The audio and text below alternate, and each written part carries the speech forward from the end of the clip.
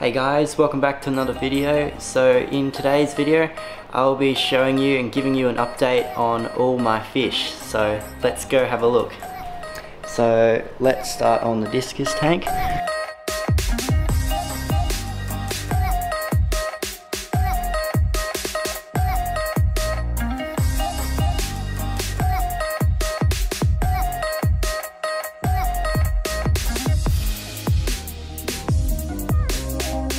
Got some new arrivals, so I've got a Rafflesia male right there, he's looking pretty cool. Still got my blood pigeons and a couple other Discus in there too. They're looking really cool.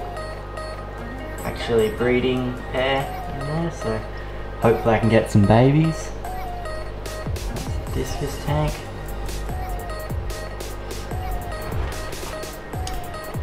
And on to my second tank, which you haven't seen yet, is just a little mix and match. So I have a pair of red forest jewel cichlids,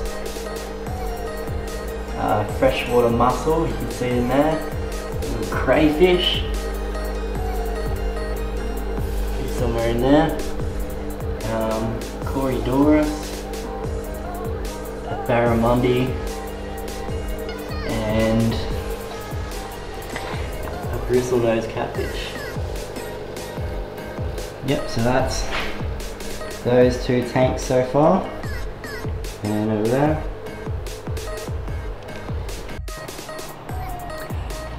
Now today I've only just recently set up another fish tank, hopefully for some more breeding Discus. So just put that in my room there. So just in my room. That's a little setup rolling here. I have to put a filter in there at the moment. It's just an air stone and two heaters. So that's my tanks at the moment. I've got a lot more in the shed, so I'll be fixing them all up and adding them to my collection.